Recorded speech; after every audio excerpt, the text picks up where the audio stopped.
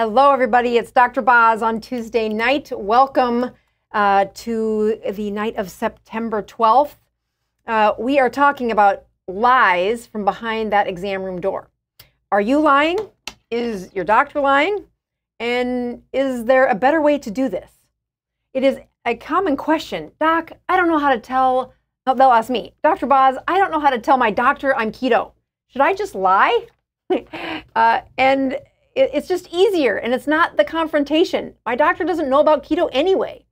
The second way this goes is they're in the middle of a, I'm trying to check my blood sugar here. They're in the middle of a transition, and oftentimes they know a little bit more about what's going on with the keto diet than their doctor does. Yeah, glucose is 56 and ketones are 2.3. I have been fasting since Sunday, and can anybody else tell that I am prepared and ready for my 21-day challenge, which this is the second day that we've met students. It's been fantastic. We are not talking about that tonight, but I am super thankful that I have met so many wonderful new students that it's been a great day for me, great 2 days for us here on the Dr. Boz Show. I see lots of folks out there. Uruguay, I've actually never, I'd have to look up where is Uruguay, but I know where Ohio is and Jacksonville and Texas. So good to see all of you out there. You know, the common question that I get often is, Dr. Boz, when I was with my doctor, this is what happened. The example I'm going to give tonight is, well, from somebody in my support group this morning here at the Pin Chasers in Tampa. Pin Chasers is the name of the bowling alley. And, well, if you want a free support group led by me, show up in Tampa at 4809 North Armenia and join us at the Pin Chasers. But because of the 21-day course, we started at 7:30 this morning. And one of the folks there was a retired teacher, an English teacher. And he said, yeah, in my retirement, I showed up to my doctor 6 months ago, and I have 5 prescriptions I'm now taking because of all these health problems. My retirement isn't going like I thought it should. And as he's behind the exam room door, he says, yeah, the first thing he did was look at my labs and saw that my hemoglobin A1C was 12. And he said, here is another prescription. We need you to take this medication. As he tried to argue with his doctor, like, I just want to do this natural. I want to do this without any prescriptions. Well, his doctor was almost like laughing at him. Like, there's no way. There's no way to reverse what you've got going on. This is beyond reversal with your natural remedies. And he went to write the prescription.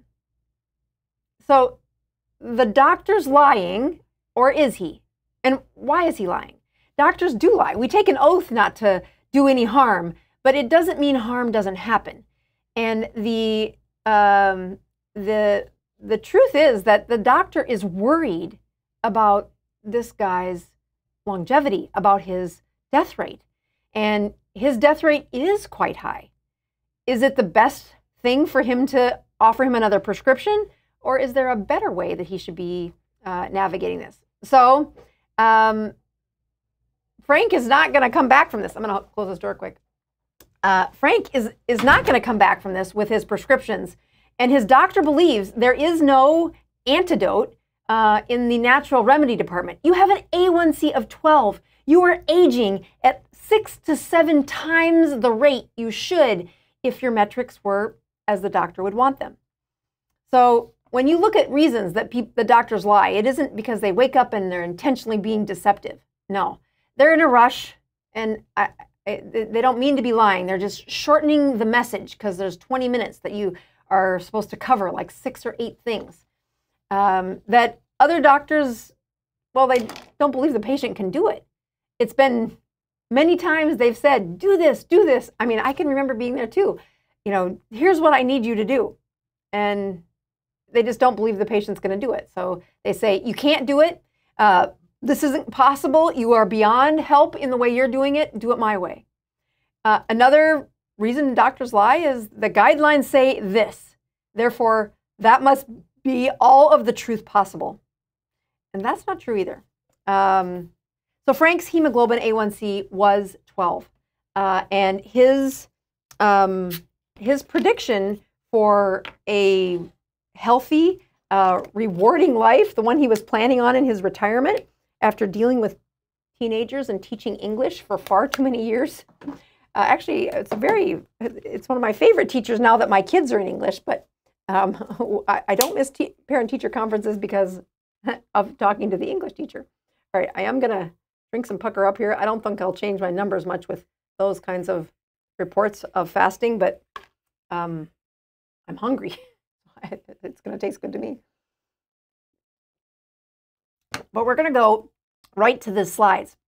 A couple of years ago, you may remember these awesome slides where we were teaching what's it really mean if an A1C is 12? What is this patient really trying to argue against? And this is a red blood cell. If we open the door and we look behind the scenes of a red blood cell, we're going to find some proteins. Those proteins are hemoglobin. The hemoglobin have these little cups. Actually, the proteins are called globin. The heme is the little yellow cups, and the iron is that little gray balls in each of those yellow cups. The oxygen that you see here is the point of your red blood cells. Hemoglobin holds on to these oxygen and deliver it to your body. But if you have sugar at a high enough level, the sugar comes into too close of proximity to this heme unit with the iron at the bottom, and it splats on this parking spot where oxygen should go. In that moment, you're in trouble because now the seat that was supposed to carry oxygen to your body is, well, it's defective for the rest of the life cycle of this red blood cell. And, well, that means that your body's not getting the oxygen it deserves, but it also is a predictor of how much sugar is around there. So when we look at ideal numbers, here's oh, my head's in the wrong spot. Let's move that over here. Here is an image of a red blood cell, and it's got oxygen in 100 seats. So if we were going to do percentages, this works out pretty well. If you look at what is an ideal percentage or average blood sugar around 100, that would equal 5 seats out of 100, or a 5% hemoglobin A1C. And as you look at a healthy number, this is what my goal is somewhere between 4.5 and under 5.2. Now, if you've followed the show long enough, you'll know that I've been up into the 5.5 range when I wasn't paying attention or thinking, I'm fine, I'm fine. Nothing like a 21-day metabolic course to clean up my habits. But when you look at Frank's problem, he has 12 of his seats out of 100 taken up by this sugar. And, well, that's an average blood sugar of 300. The proteins inside his red blood cells are sugary. They're sticky. And it's changing the way his body can function. And they weren't sugary for like 10 minutes. They've been sugary for a while. This A1C is the average blood sugar over the last 3 months. And there are other proteins throughout the body. In the back of your eye, there are proteins. And when there's high sugars, it glycates the hemoglobin or glycated hemoglobin A1C. We're saying that protein is glycated. It's got sugar on it. And you glycate the problems in the back of an eye. You glycate the problems in a blood vessel. You even glycate the problems in skin or in your bladder or in the kidneys. Specifically to this patient, there were some problems with joint pain. And yes, you can say, oh, I just got inflammation in my joints. I'm like, that's from that 12 hemoglobin A1C. The doctor wasn't lying when he said, you're aging way too fast. You need to stop this. And yet the patient said, well, I want to do this naturally. I'm like, well then, man up, we got some work to do. So if I look at the changes that happened in this patient, it was a remarkable process that happened over a 6-month time period. I have some notes here that I wanted to make sure I stayed on track for. And I think the the real key here is, did Frank guess right in that his doctor was lying to him, and was Frank telling all of the truth, where he said, "But doc, I just want to do this natural, and I'll do anything it takes to not have one more of your prescription medications added to this." So before I tell you what happened to this, I am going to tell you a couple of updates that are going on in our channel. I will be quick about it, but it is really important that I do that. Let's see, I think it is, there we go.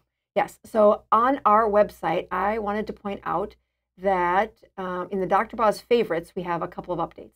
One of them is still that Louisville is happening in October. That is getting a lot closer than it was. As you might have heard me say several times, I have never been to Louisville. I'm super excited about going, and I will be hanging out there on, I think it's a Friday, Saturday, and I think I leave Sunday. So there is this, let me pull, oopsie daisy, not that one. I was trying to get my head to move. There you go. Nope, not going to do that either. So this is the is where you click to see that. I also wanted to say that our prescription option for a continuous glucose monitor is back up and running. That was something we did this summer, and then we learned how much people wanted that, and we crashed our process. So we have really worked to make this a much more pleasurable experience for all the people, and I really will again say thank you to all those that did just hang in there with us when we got nearly 1,000 orders of this glucose monitor in a short time, and the payment process was not hooked up to the person, so we were having a tough time matching who's paid and who hasn't. Again, this is just the an option for you to get a continuous glucose monitor by our collaboration with Meaningful Medicine. So there is a system and a process to go through. Don't be so the payment that you pay for is to go through the process, to be screened correctly, and then to get the prescription. You still have to go to the pharmacy and pick up the prescription and pay the pharmacist for this monitor. We had a lot of confusion for that. We've tried to have videos and education and frequently asked questions to answer the questions that everybody was asking. Yeah, this is the new thing I've been telling people about, is I have picked my favorite sauna. We are trying to work on a video on that, but it's taking a lot longer than I thought. There are several other things on this website that I want to point out, but I also want to say thank you to the folks that have clicked on my son and heard his adventure. That's the last week that will be there. I also am actually really thankful for the invitation, not because my husband says I should put the Tesla link up there, but because I have been asked to be a sponsor or an affiliate for the Levels, which also offers a continuous glucose monitor. Now, their program has a lot more education. Their program has several experts that can help you through the process and get a consult. Meaningful Medicine does not offer that. So if you're looking for that more one-on-one personalized contact, Levels does a great job of supplying you with not only the prescription, much like Meaningful Medicine does, but their support and their background for connecting to people and really answering those questions is something. Well, I was very flattered to be asked to do that with them. A couple other things in our let's go back to the top here. In our shop, anybody who does buy, I forgot to bring them in here. Anybody who does buy a product does have a free cycle breaker that we are putting in anybody who orders any products from our website. We will be sending the product as well as cycle breaker stickers. And if you were at group this morning and the pin chasers, I handed them out, and we are really trying to help people with grabbing onto that identity and breaking a cycle that's been there. Because indeed, that is what Frank was struggling with. Let's go back to that story. and talk a little bit more about what Frank was looking at. Let's go to here. All right, so 64 years old, in retirement, lots of problems, and his hemoglobin A1C is 12. And he walks into the doctor 6 months ago and says, I need to do anything but this. This is not the answer that I want for the rest of my life. And he has actually been coming to group for a while, but was very respectful about newbies. Watch the group for several visits. And today he did a check-in and said, yeah, in 6 months, here's what he has accomplished. So let me go to here. 6 months, he cut his carbs down to 10 carbohydrates per day. He had lost 50 pounds. His blood pressure was down, and his hemoglobin A1C was 4.8. 4.8, that is impressive. So his average blood sugar went from almost 300, having 12 spots per 100 covered with sugar, and now just under 5 slots are covered with sugar, so an average sugar of 91. But more importantly, let's try to figure out if his doctor was lying when he said, hey, you are at risk of death. So this is one of my favorite slides and studies that looked at folks that were pretty close to Frank's age. They were an average age of 69, so plus or minus in their 60s and 70s. And they followed these people for 8 years. They looked specifically at what is their hemoglobin A1C. And then they did not have any other specific lab follow-up. They didn't trend their A1s. They didn't trend their hemoglobin A1Cs and check them several times. They just said, how many of them died? And if their A1C was between 3.7 and 5.2, well, the hazard risk for dying was 1. So think of that as like, well, that was the risk. As it went up to 5.3 to 5.7, then you had an increased risk of death. By the time it was 5.8 to 6.9, it was now 1.3. It was twice the death rate if their A1C was above 7, and Frank's was 12. So was his doctor lying when he said you're at 10 times the risk, or whatever that the doctor quoted? Well, here's another way to look at this. Actually, I want to go over to, actually, I go to this and do, oh, I want to go this way. I want to go to here. So because here's another study. This one is a study from Lancet, I believe, and it was looking at primary prevention of cardiovascular disease, specifically looking at statins. This one that they used was atorvastatin, and they looked at it in these type 2 diabetics. The type 2 diabetics, we know, have a high risk of heart disease. We know that by lowering their lipids, we are going to significantly help the patients live longer, be healthier.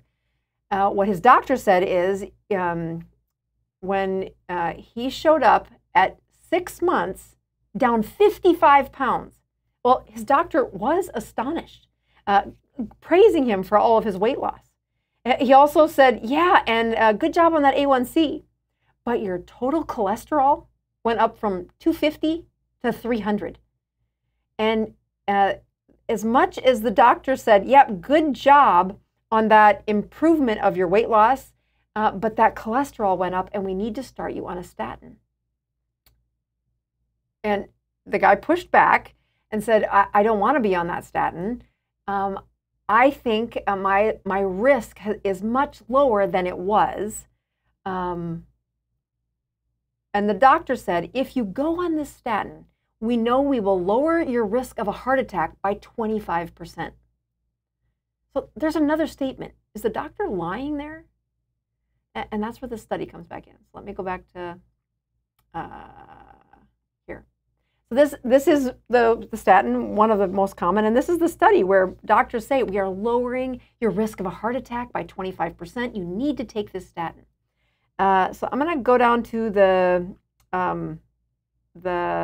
actually, I'll read the interpretation first because I think it helps just summarize why this study, specifically this study, matters so much. So it says here that when they took 10 milligrams per day, these were people with the first risk was cardiovascular disease and stroke, and they were type 2 diabetes. They were looking at reducing the risk of cardiovascular disease and stroke. That they said there is now, because they were able to show this reduction of 25%, that there is no justification for having any particular threshold of LDL cholesterol, meaning there's no cholesterol that's not worthy of a statin if you have diabetes because of this study. And the debate about whether all people with this disorder, meaning diabetes, warrant statin treatment should now focus on whether any patients are sufficiently low risk for this treatment to be withheld. So they've flipped it. They've said, no, everybody with diabetes should be on a statin, period, because of this study. Now, I want to show you, you can read the study, and it's actually kind of frustrating to me to read. I want to get to the chart that I really like. So here is the all-cause mortality that they showed in this study. And they started out this study with, let me make this a little bit smaller there. They started out this study with 1,400 in the placebo, a little over 1,400 with the statin rate. By the time they're at the end of this, they've got 300 versus 350. And these are the two endpoints that they said, yes, every patient should be on a statin if they are diabetic. And the truth is, the doctors now have this as a default. It is, if you go to the doctor and you have diabetes, well, this is what they're saying. You got to be on a statin. You got to be on a statin. Let me show you, go back to the slides and show you why. Is the doctor lying? Okay, so I think I want to do this. Oops, I got to do this. No, this way. Go back to this. All right, so I'm going to pull this guy down and do that in a minute. Okay, so here we go. So these pills that he was prescribing, it was a statin, are going to reduce your risk for a heart attack, for actually all-cause mortality was this one, by 25%. The problem is that what they're talking about here is the relative risk. What does that mean? Well, it isn't the absolute risk. An absolute risk would be closer to something like this, that if you do not take the prescription, and you were in that study, about 1 in 4,000 like you were going to have the heart attack. When you look at those who took the medication, well, it was 1 in 5,000. And the reduction of 25% less chance was the mathematical answer. Unfortunately, it's very scary. And I can remember the drug reps coming in and really throwing out numbers at me saying, yes, here's why you should use this drug. Here's why you need to do this. We have proven this. And of course, they're taking the language right out of that study and saying, doctor, you are against guidelines if you do not do this. And indeed, they're right. The guidelines do say, if you're diabetic, quit asking questions. When you look at, in order to get this to fit on the slide, I just want you to notice, we had to reduce this to, this is the 1%. This is of the percentage points for the actual risk instead of the relative risk. This is how tiny we needed to keep the line between 1 in 4,000 and 1 in 5,000 on what that medication was doing. I mean, the difference of this, of what this doctor was saying to the patient is, well, it's not a lie. It's just not the whole truth. And when I've been asked to say, well, doc, should I just tell my doctor that I've, I mean, should I tell them I'm carnivore? Because you're going to guess that when he said, "Yeah, doc, I'm keto," or "I'm eating all meat," the truth is, the doctor pushed right back and said, "No, I need you on a lower calorie, on low fat." Seriously, this was said in the last 4 months, and you have to be, actually not 4 months, within the last month or so, because it was 6 months since January 1st that he had this follow-up visit with his doctor. And he's like, I don't want to fight with my doctor. And the way I learned this was I went to YouTube. I found me, Dr. Boz. I found Dr. Fung. I found Dr. Westman. And I learned about the ketogenic diet by listening to YouTube. And so I told him, well, don't tell him that you're eating keto carnivore and feel great. But what you could tell him is, yeah, I've cut out sugar, processed foods, and grains. And I've done this, and now I feel great. And what will happen is, well, your doctor will at least not repel the information that you're sending them. That when I look at patients who would come in saying, I know the answer to all my problems, it is a very strong adversarial moment when they're like, here's what I need you to do. Now, their intentions were great. And it was for many years that I said these exact same words. I don't think I was lying. I don't also think that I was explaining relative risk and actually, I probably didn't even know that they were spewing out relative risk versus absolute risk when I was talking about the statistics of statins at the time. I mean, that this outcome is, I should look at what year it was. I did a few hours ago, but I can't remember. When I look at when patients come to me and say, well, what are the things that would help my doctor learn about a ketogenic diet? The truth is, there is nothing more powerful than a patient who gets healthy. That this guy I told, keep going back to that doctor and keep watching YouTube, keep learning about your health. We'll do our best to not overpromise on a YouTube channel. It's actually something I really do work hard at, to say, here's what I can tell to a crowd. Here's what I can tell to people in a more intimate setting, like in our classes that we held today. And I can more specifically have a back and forth question and answer to say, well, if you were my patient, this is what I would do.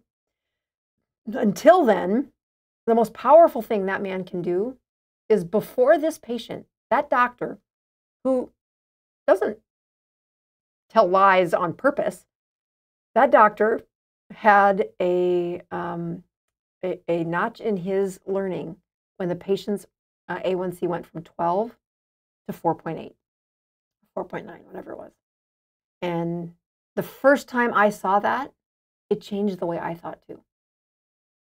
So when patients come in and say, did my doctor lie to me? No, he probably didn't tell the whole truth. And there are many of them that should spend a little time on YouTube looking at some of the testimonies and some of the other physicians saying, how else do we get this information out to patients in a way that's safe? I have another story coming up of somebody who said, the doctors didn't know what they were talking about, and he did some things that weren't so safe. But this patient really did buy the workbook, followed along saying, this is what I do with my patients. I mean, the workbook cost $12 or something, and he followed along with what I was teaching, along with some of the other physicians that he trusted. And as he showed up back at his doctor, the first visit did not go so well. The first visit was filled with a bit of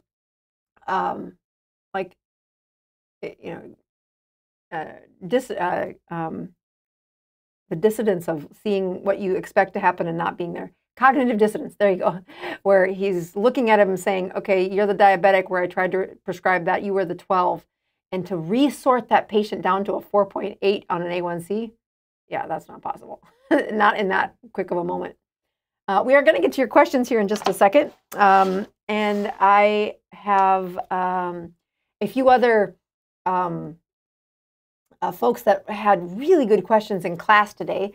So I got to visit a couple of them, and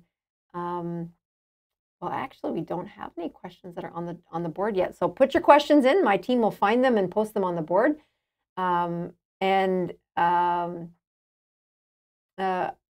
In the spirit of using this as a teachable moment, I will tell you that my blood sugar is, I keep track of it on my continuous glucose monitor.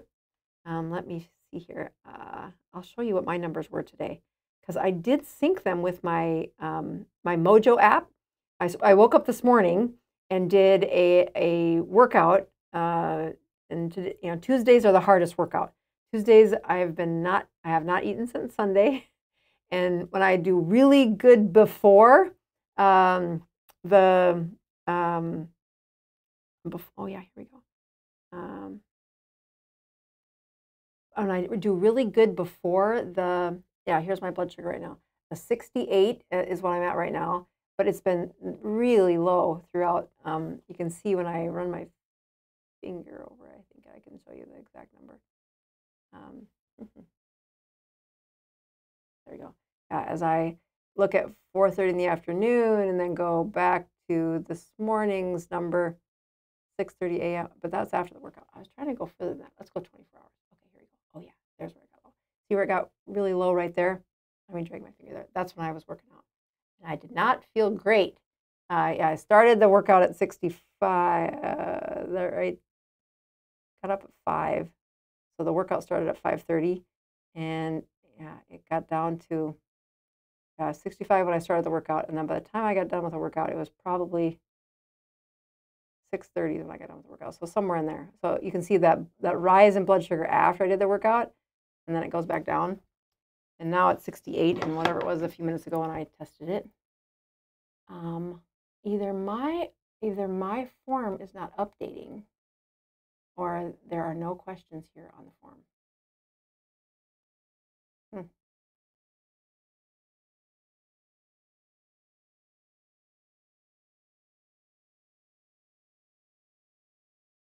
Let's just give it another hot minute here to see if oh, here they are. Okay, I just refreshed and found all your questions. Here we go. That was my bad. Let me share that screen. Okay, so let's see here. Let's go to, I have a couple things I need to do here. Not that one.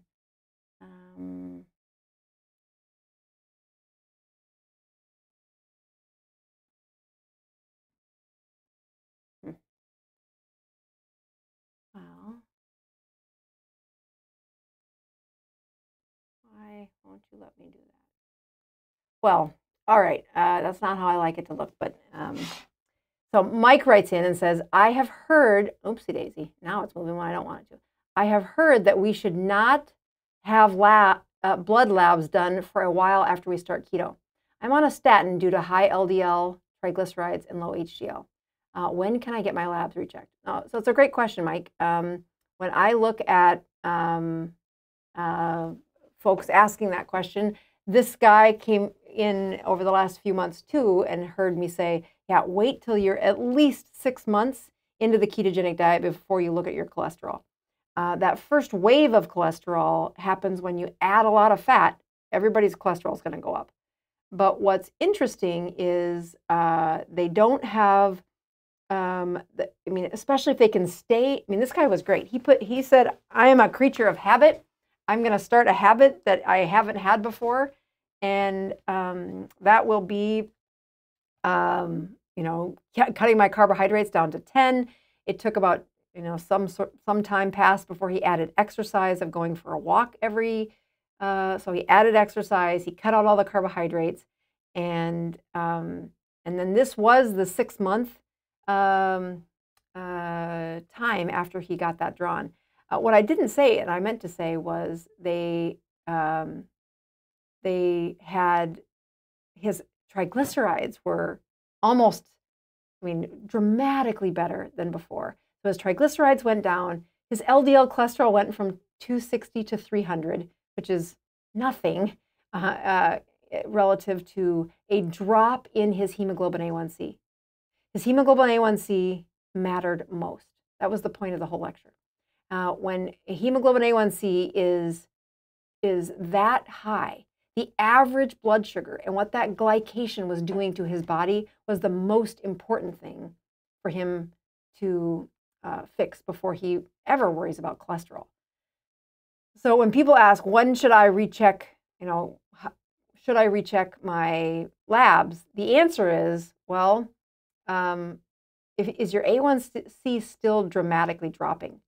So you can check your A1C on your own. You don't need a doctor's visit to do it. My finger actually has a Band-Aid on it because, see this test right here? I finally did my vitamin D and my A1C today.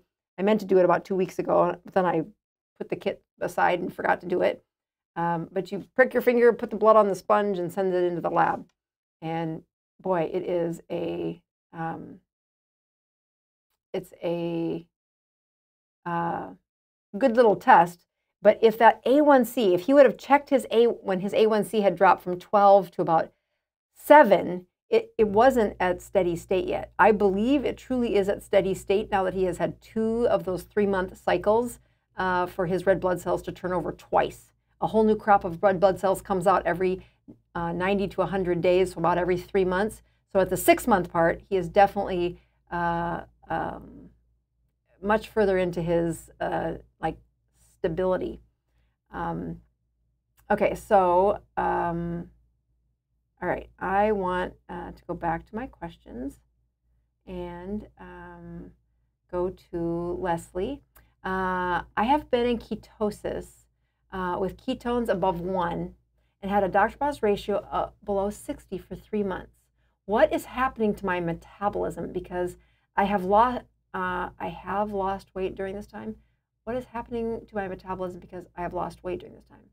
Okay, well, with a Dr. Boz ratio of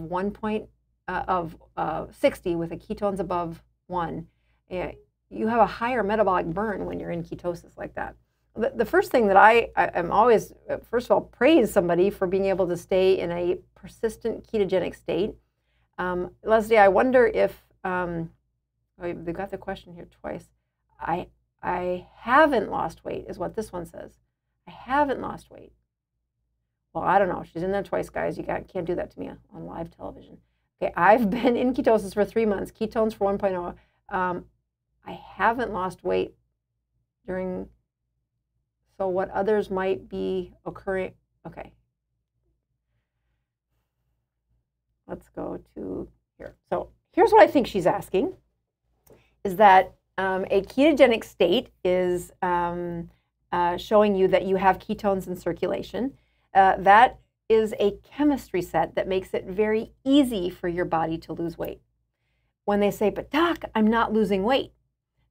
Once your metabolism is in a place where you can flex between using glucose and using ketones, and they say, hey, I'm doing what you said. I have ketones of 1.0. I have a Dr. Boz ratio of 60 or less for 3 months. Why haven't I lost weight? So you have the chemistry set. Now you have to flex your metabolism. You have to push your system. When we say a keto continuum, it means that getting you to the chemistry set where we can push on your metabolism is how you lose the weight. You've got the chemistry set. You now need to make the next steps. So depending on where you're at in this state, is the answer to what you're asking. So this is great when I can have a back and forth conversation.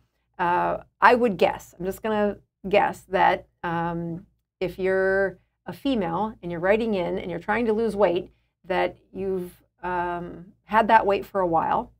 The most common mistake that I see patients with this story have is they have a way that they have been able to boost their ketones. Either they're taking MCT or they're having enough fat and they are good ketone producers. That's the other thing. There are some people who really do make ketones faster and better. And the brilliant part of that is it is easier for you to lose weight, but you still have to flex and extract the fat, which is the source of the ketones from your fat cells. So most of the time, someone who's got this story is got too wide of an eating window or is eating too late at night. And I go through that in the book. If you haven't read Keto Continuum, it's a great audio book. There's a workbook that comes with it, and you'll find yourself somewhere around the place where David did his first 36-hour fast. And then watch what happens. You have the chemistry set. You have what many people can't get. And now you need to use it. So, all right, let's move to Cheryl. Let's go here. Cheryl says, hi from Rhode Island. My cholesterol is up to 319. On the other hand, my glucose is down to 5.5. I'm not sure why. Okay, well, glucose is what falls first. Again, we want the hemoglobin A1C that matters most. That is more important than chasing your LDL cholesterol. If your hemoglobin A1C sneaks up, like I don't even like it north of 5.5. I had a 5.6 about a year ago, and I tell patients not to do that. I don't want mine to do that. I just checked, pricked my finger today. I have the Band-Aid on to show it. That A1C, I'm hoping for mine to be at least really close to 5, if not, I hope it's under 5.5. The cholesterol, there's several lectures I've done on what really matters with cholesterol. And it has a lot to do with what size of particle do you have, how many of the particles do you have in cholesterol, what is your ApoB, which is a much better response than if you're going to measure one metric. Total cholesterol, it's got too much noise in what it really means. So the good news is you must fix the A1C first. I'd get your A1C down to 5 or at least 5.1, and then check your cholesterol. We can answer that better once your blood sugars are better controlled. So again, you get more power in preventing health problems by getting that A1C as close to 5 or under 5 before you start worrying about what your cholesterol is doing. Okay, let's go back to the question. Jason writes, how should I incorporate salt since I have high blood pressure? Well, you need to be listening to a few more of my lectures. So it's a great question, Jason. I get this a lot. When I look at the number one reason that blood pressure goes high in most people, and again, one of the most amazing reversals of blood pressure is to lower the blood sugar. That molecule of glucose or sugar is pulling water or attracting water because of its osmotic effect. Its pull to keep water in circulation is very powerful when you are on the ketogenic diet, when you have a high blood sugar. As you decrease the carbohydrates and decrease that sugar in circulation, you get rid of a bunch of fluid. And it is for that reason that, I've had patients get off of 5 or 6 blood pressure medicines in a week because they dropped their carbs so stinking fast and they were so inflamed. Just today on one of the support groups in the 21-day class, the guy was saying, well, why is my blood pressure different on this day and that day? And right there on camera, I had him get his leg up in front of the Zoom camera and said, now push on your shin. And we talked about this shin thumbprint that helps me see, well, how much swelling is in between your cells. And that link to blood pressure is highly correlated. When you have increased interstitial fluid, you're on the wrong side of that osmotic pressure. That fluid should be in circulation, not stuck between your cells. And although sugar will follow salt, doctors will say, lower that salt, lower that salt. What they really should be saying is, we aren't going to talk about the salt until you lower the blood sugar, until the average blood sugar is 5.1. Again, if you want a really good explanation of this and an example of a patient who, man, messed it up in every way you can find, it's in the book that I wrote, Keto Continuum.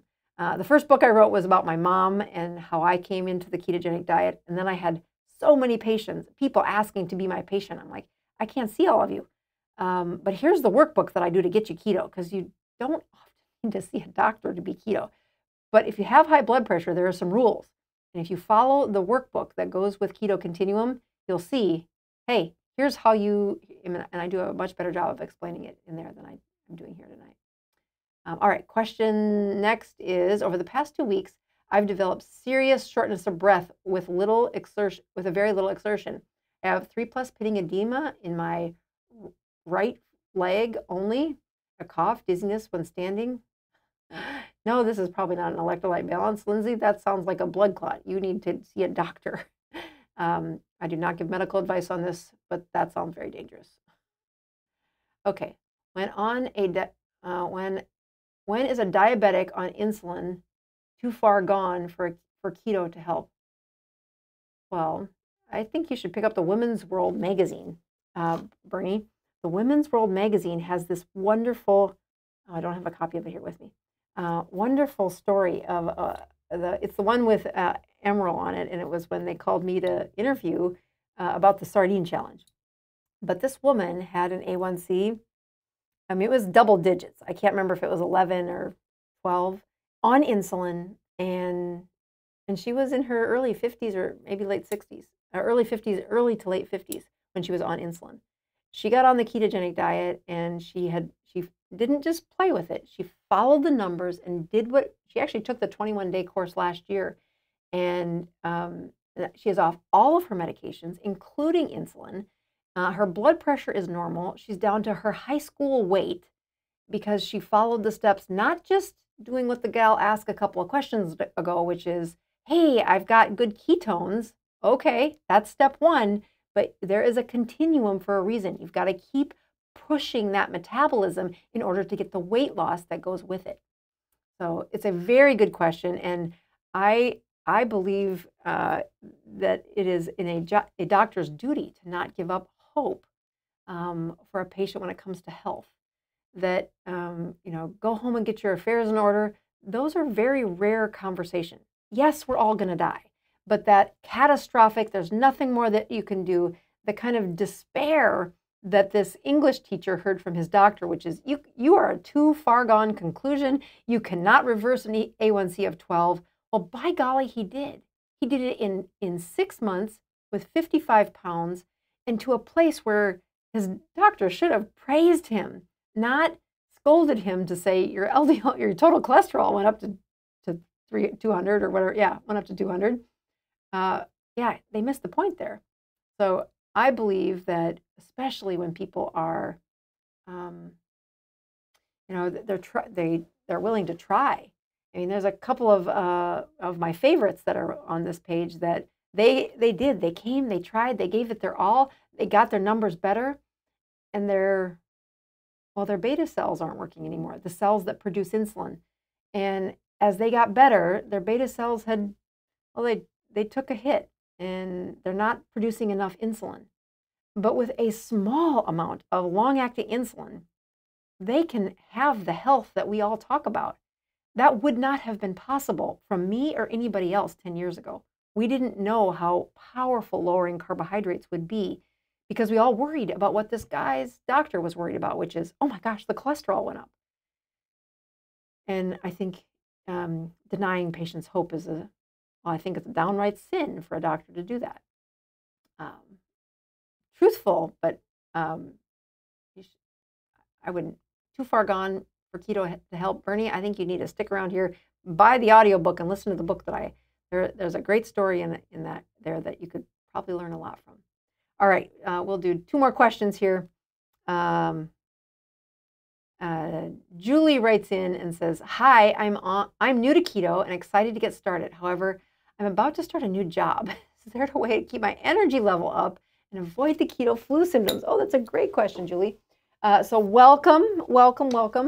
So if you do get that workbook, do I have a copy of that here? Oh, I gave one away. Well, it's cheap. It's like 15 bucks on Amazon, Keto Continuum Workbook. There are a few steps that if you have been a huge carb eater in the past, I tell folks, be careful. If you're in the 200 club, which means you eat more than 200 carbs per day, and then you slam it down to what we know is going to be needed for you to be in ketosis, well, you can get yourself a little I mean, the keto flu is what happens. So the antidotes to the keto flu are either go gradual or, oh, I have not been drinking this very well, to drink ketones before you really drop them. So I tell people, sip on either, this one doesn't taste very good, the Pucker Up.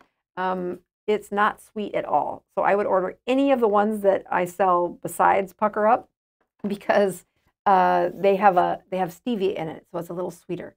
And when people first come to the ketogenic lifestyle, the sweetness is what they miss. And so having that as you read or listen to the audiobook for Keto Continuum, that will get you the steps of how to prepare. And it does not need to be long. It does not need to be hard. I'm a big believer in starting on a certain day and then staying the course. But I'm a much bigger believer to say, read before you do that. If you have been carb addicted, if you've got a lot of carbs in your life, and if you've got medical problems or a significant amount of weight to lose, the first week can be hell. So I don't want you to lose your job. It's totally preventable if ketones are around. And that means you can swallow them and hack it, which is what I'm telling you to do. The Pucker Up is fine for most people who've been keto for a while because you lose your sweetness, meaning I don't want sweet things as much. In fact, when I have something sweet, it's often too sweet. And that was like the craziest thing for anybody to say to me, like, too sweet, there's no such thing. I love sugar. But now I use Pucker Up because it's sour. It tastes like lemon juice. And if you sip on ketones for a week before you start keto, and then try to cut down carbs before you slam them down and say 20 total carbohydrates or less, that's how you get into ketosis, and that's how you really lose the weight. But if you're trying to avoid the flu, you gotta hack the system a little. And so I do explain it in that book a little better. All right, TQV. Let's go back so you can see what I'm saying. When I exercise, even if it's walking on a very hot day, and sweating, my blood sugar goes to 100 from 80. Why does that happen? Won't this raise my hemoglobin A1C? Oh, that's such a good question. Very good question. Okay, so the truth is when you exercise muscles, especially when you're telling me a good clue there, you sweat. So you are pushing your metabolism. This is really what the gal who's saying, hey, I'm in ketosis, why am I not losing weight? She needs to flex her metabolism. She needs to push her metabolism. She's got the chemistry set to do it, but she's not using it. You're using it and saying, well, why is my blood sugar going up? First of all, good job in checking your blood sugar. But as you noticed in my blood sugars, you can see it rise even when I was probably in gluconeogenesis, because I woke up, I think my blood sugar this morning was 58 when I woke up. But my muscles are in need of glucose. So as they are working, any stinking little morsel of glycogen that's in my muscles, it will empty into circulation so that the muscle can be fed. The glucose or the glycogen in your liver is what usually drops when you're fasting. But to get it to empty out of the muscle cells, which is a bigger storage bank than your liver, just because of mass. So we store way more glycogen in our muscles than we do in our liver. I mean, simply from cell count. I mean, there's way more muscle cells in our body than there are liver cells. But the liver is the response organ. As soon as you stop eating, it's going to empty out the storage in your liver first. When you go to use your muscles, you go for this walk, you sweat. Well, now your muscles are saying, oh, well, I got some stored glycogen. I tucked it away in case she needed it. And that's where the blood sugars will rise during exercise and then settle down. You say, well, won't that affect my A1C?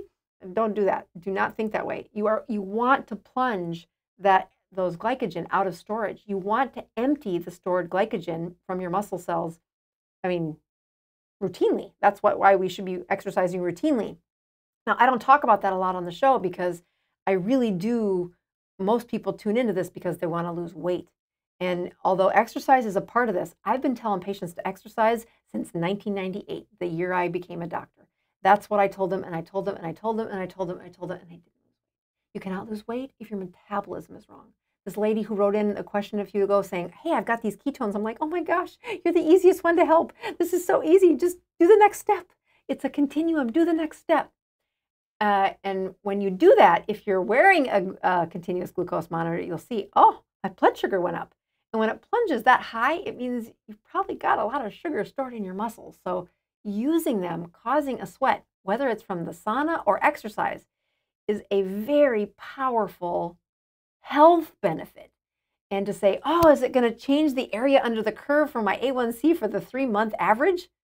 Well, you're going in the right direction, because as soon as you empty those glycogen, any blood sugar in storage it'll go back into storage. But it's out of circulation. It's in storage. That's a good place for it. That's where it's supposed to be. I talk to patients about when their glycogen has been stuck in their liver or stuck in their muscles for so long, it crystallizes. Now, it doesn't actually crystallize, but it gets like stiff, like it's not going to move. Like you have to flex your metabolism and have the right chemistry set to move that glucose out of that stored glucose in the form of glycogen out of your muscle cells. And that's why you get a blood sugar like that.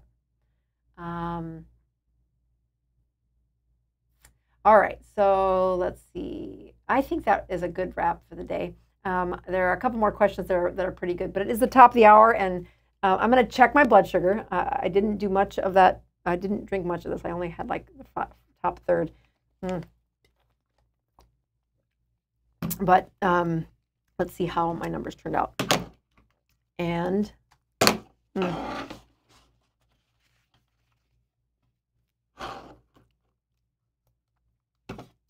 I wonder if it's changed it at all.